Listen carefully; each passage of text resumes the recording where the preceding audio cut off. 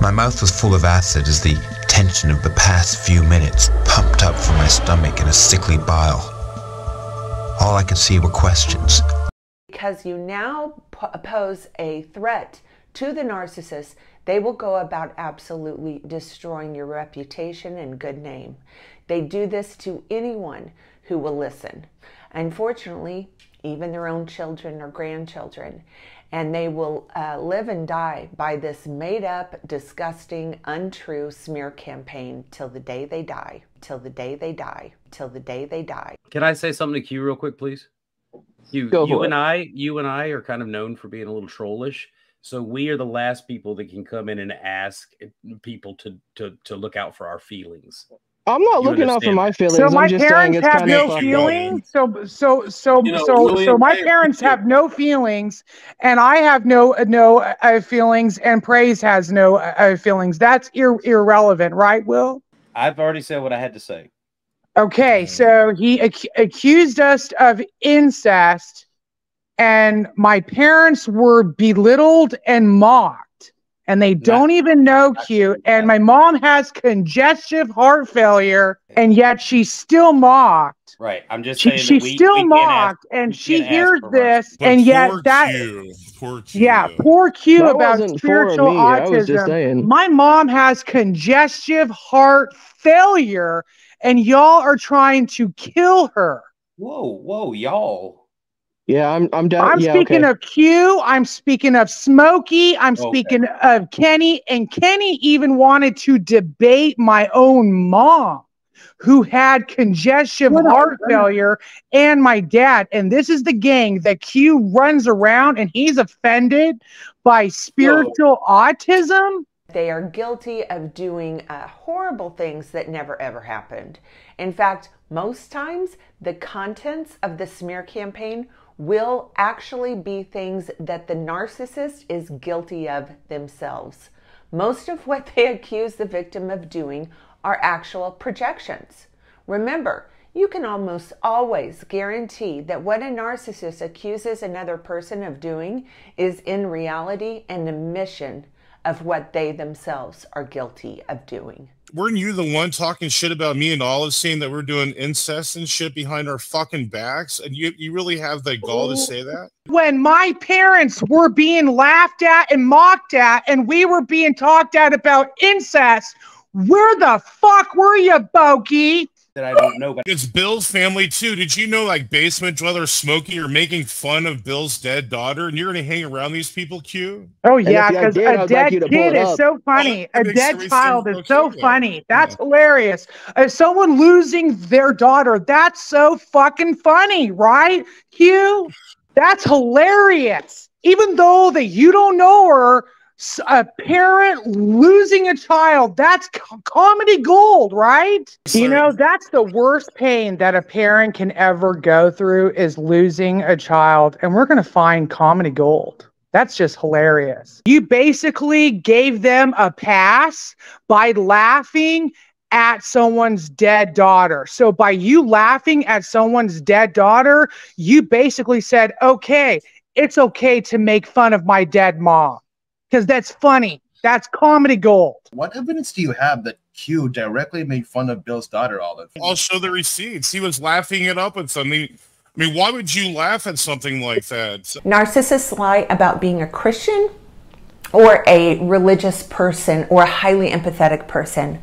Remember, they are trying to sell you a version of themselves that portrays them as a person with the character of a saint. So many times they will lie about being a genuine person of faith. They may go to church for appearances, but the reality is they do not genuinely believe or practice the teaching of that religion. They use their Christianity or spirituality as a part of their fake and phony facade. But I must say it's effective, because commonly when we hear that someone is a Christian or spiritual or highly empathetic person, our guard automatically comes down, because we as real empaths would never lie about such a thing. And therefore, we automatically think that no one else would lie about something so sacred. And that is the wrong assumption to make. Until you really, really know someone, it's critical that empaths do not take anyone's word in this day and age at face value. We need to see actions and their words aligning consistently before we make any conclusive decisions about a person's character. No, no, I'm telling you what, Boki, you have no idea what you're saying. You have no idea about the Almighty God that I serve. You have no idea about the Almighty God. You have no idea, Boki, and you're going to find out about the Almighty God that I serve. Every one of you are going to find out. The demons are barking. Now, we all know that narcissistic rage can tell you a lot about the character of the person that you're dealing with. All the name calling and cussing you out and screaming and yelling and fighting tells you just how toxic that person actually is. Everybody wants to play the violin and be a victim, but they don't own up to their own shit. They don't own up to their own shit. Own up to it. Own up to your evil way of gossiping, trying to hurt folks, trying to destroy their name, trying to hurt them, finding joy in their misery, trying to get them banned off of YouTube. And you guys are grown adults and basement dwellers and all this and that. Own up to your own shit and stop virtue signaling. Bum, Jay. Fuck you, and fuck this other fucking Nikolai guy, too. Very good. You know what? If I was an atheist, I'd fucking put a gun in your fucking throat and blow your brains out. Brave, come on. Fuck you. Fuck Jay, too. And see, that's how mad that they do. But you're right, and this is what they want folks to say. You know, fuck you, Jay. And if I ever fucking see you, I swear to God, I will fucking kill you. Yeah, eat shit and die, you fucking loser. Yeah. Own up to your own shit and stop virtue signaling. You know, if we send this to his job force, bye-bye, Jesse. Just like Kenny, bye-bye, see ya. Bon voyage. You're literally at our fingertips, Jesse. We hold your future as far as your stupid-ass job is concerned. If you beg, I might not tell your job force, Jesse. If you beg!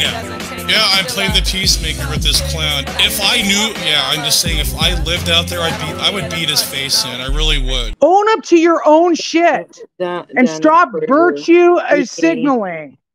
Basement Dweller. His name's Basement Dweller. I hope everyone reports him. Get him banned. Get him off YouTube. He's no good. He's a no-gooder. Trying to get them banned off of YouTube. You don't attack his job, man. Well, we would have if we knew where Smokey worked. We would have. That's absolutely demonic. Okay, it is demonic.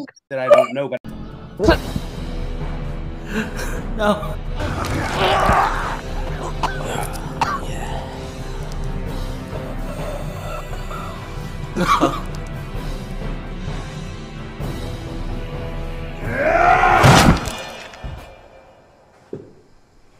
If Darth knew you in real life, would you feel for your own safety? Would you worry for your own safety? After what I've been presented lately with his conduct and character, yes. Do you think that it's possible that between you and him, something like murder could be on the table? Yeah, if I knew him personally, with like, if I was like intimate with, I mean, not intimate in a sexual sense, but I mean like in a personal sense. Yeah, absolutely.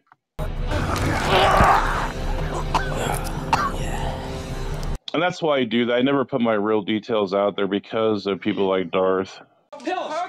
Okay. Pills are good. You're not joking about anything you said, right? You're just no, I'm not. No.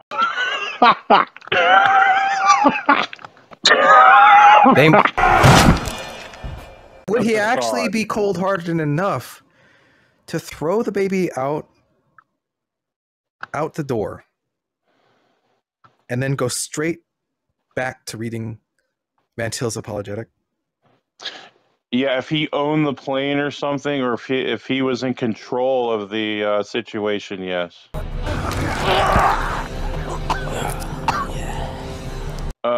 But I think he's older now, where I don't think that it would be better. Like, he would have to be quick and agile and everything to be a rapist. I mean, you have to be a good athlete, basically. Yeah.